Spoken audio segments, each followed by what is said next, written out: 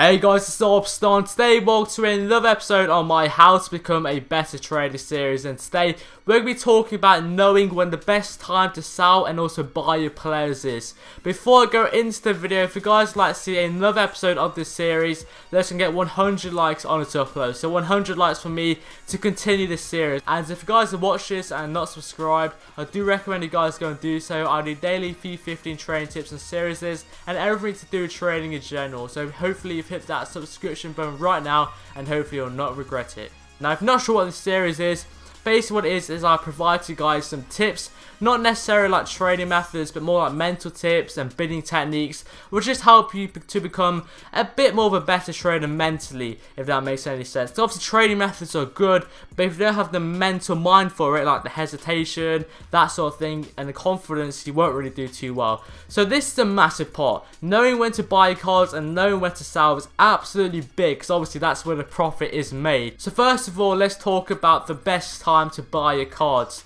Now this is different for everyone, because obviously you guys are all from different time zones, and to find the best time, you pretty much just gotta test it out. You gotta trade in every single time zone, so 3 o'clock in the morning, or maybe not 3 o'clock in the morning, but 3 o'clock in the afternoon, 6 o'clock in the morning. You gotta trade in different times and try and find the best time for you to trade. And the reason why this is so important is because one of the main reasons why people quit trading is they start trading at peak times and they can't pick up any cards, because that's when all like the big boys are actually trading.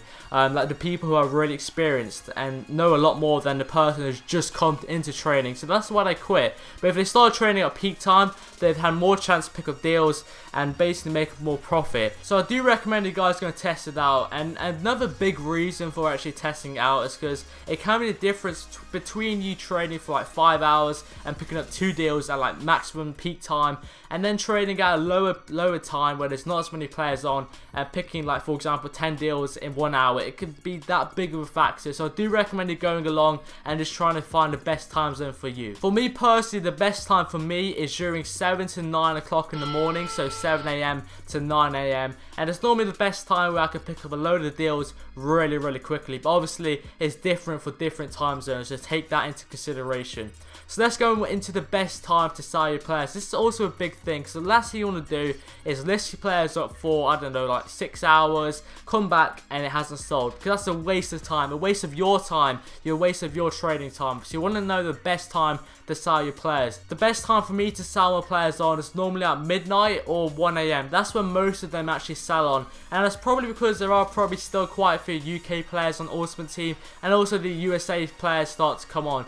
But a real big warning I can give to you is never list a card up for 150 coins overnight. And the reason for that is, of course, overnight there's going to be less players on the Ultimate Team depending on your time zone. Remember that. So let's say, for example, you are in Asia, there will still be quite a few UK players on overnight and some USA players, so take that into factor. But for us UK players, there won't be too many players on overnight.